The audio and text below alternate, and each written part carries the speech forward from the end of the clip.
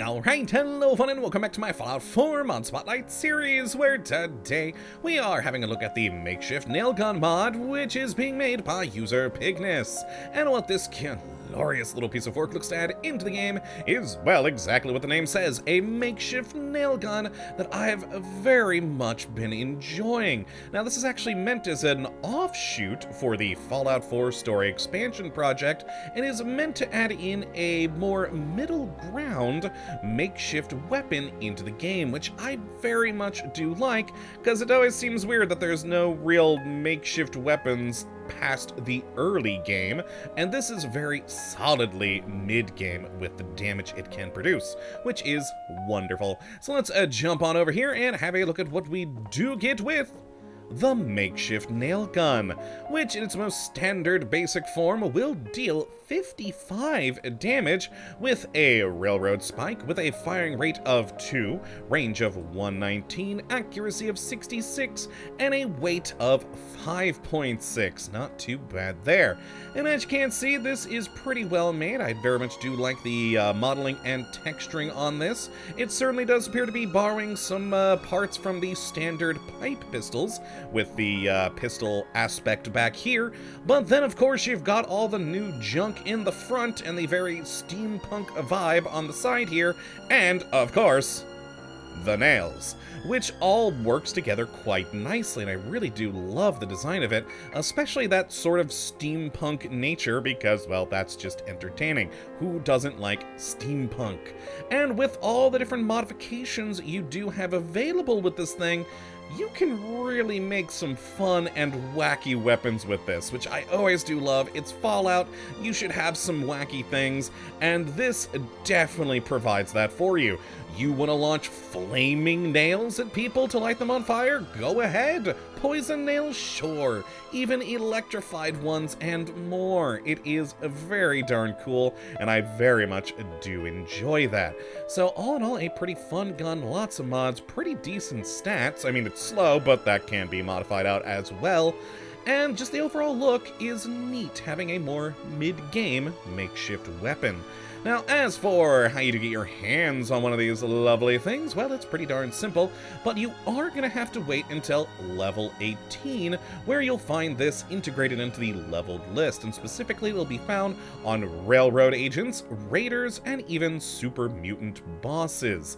And considering the ammunition being the railway spikes, it makes sense entirely that the railroad would be using these, but yeah, still, so that'll probably be the easiest way to get them, is from those railway agents. And again, starting at that level 18, so once more making this a pretty solidly mid-game gun.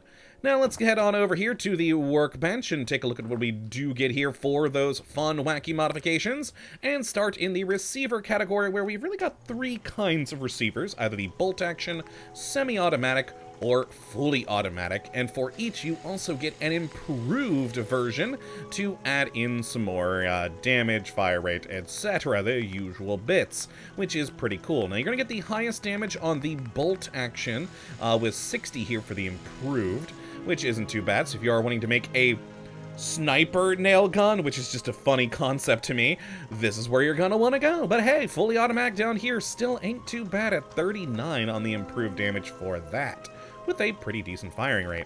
Now then, in the barrel category, we've got the short, which is standard, but we also do have a long and heavy barrel, as well as, you know, bringing in some of the wacky damage, an electrified barrel, and an ignited barrel, for if you want to light things on fire, because who doesn't want that? It's just fun. And then in the grip category, we've got the standard grip, as well as a comfort grip and sharpshooter grip if you want to keep this as a pistol. But for rifle, we've got the full stock, high pressure stock, and recoil compensating stock. Very nice there. Then in the magazine category, we've got a lot of fun options here, where we've got the standard size, a medium, and then large magazine. And then in the standard, medium, and large, you have the option of either choosing a barbed for bleeding damage, a barbed nail, or a poisoned nail to add, of course, poison damage. And again, those come in either the standard, medium, or large variety, which is just hilarious. So not only can you add electrified and fire damage through the barrels, you can then add barbed for bleeding and poisoned nails in here too. So you can actually stack a lot of different kinds of damage onto this thing, which is pretty darn fun. Now then, finally, in the sights category, we've got standard, improved, reflex, short, medium, recon scope, and then a long scope. So a pretty decent amount of things in here. I'd like to see maybe a few more of the more custom modded in ones, but this is perfectly acceptable with a lot of good things. So very nice there, and that is it for all the different modifications. So let's take a look at this thing in practice, and let me go ahead and grab my different ones over here, and start, of course, with the standard one, and take some shots.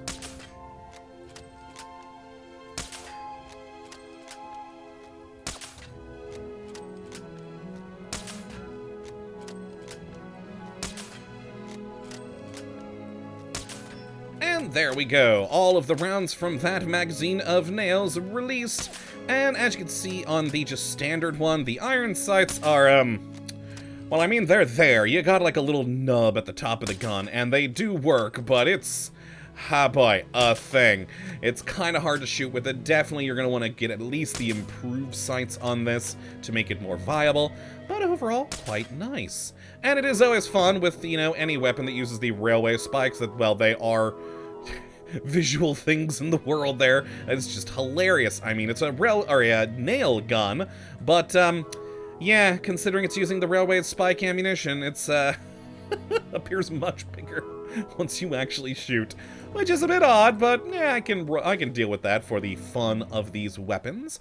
Now let's take a look at the sniper one that I made here with 60 physical damage and 15 electrical with that electrified barrel, and I also did add in the barbed nails in here so that we do have some bleeding damage, which is pretty cool, and just that electrified barrel is just so fun. I love when you get weird, wacky things like that with Fallout guns, because, I mean, it's Fallout. That makes sense. So let's fire this one, which is still bolt action because I went with sniping, so it is still that very slow speed, but with the scope on there and that electric damage and bleeding, it's gonna do a pretty good amount of damage to any enemy. Very nice. And one more shot. Beautiful. And then finally, let's take a look at my fully automatic one that I made, a recoil compensating automatic makeshift nailgun rifle, which I had to stack all the different weird damages on this one. We're automatic, so it's only doing the 39 base damage. We got poison, we got fire, we got electrical in there somehow too, which I don't remember how I got, but it's just so many bits of damage, and it's such a weird looking gun that I absolutely love it, and it's just gonna add all the effects onto your enemies. So let's go ahead and grab that, and being automatic, fire away.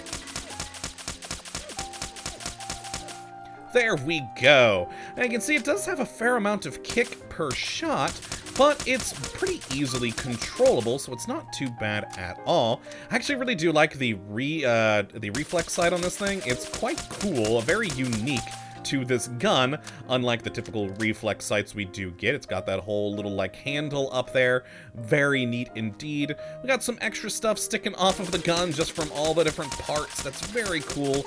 It's just a very fun, unique weapon. My one and only complaint is that the ammo hanging down here, I really wish, and I think this is probably more of a game limitation than a mod limitation, it looks like it should be feeding into the gun, because, you know, it's belt-fed.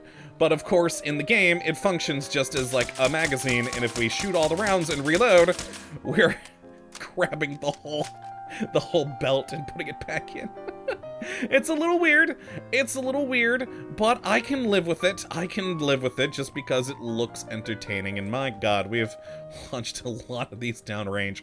Good times! So let's test this against a opponent. Now, even though it is a mid-game gun with not the greatest damage, we're still gonna pop ourselves in a Deathclaw and see how that goes with the automatic one here.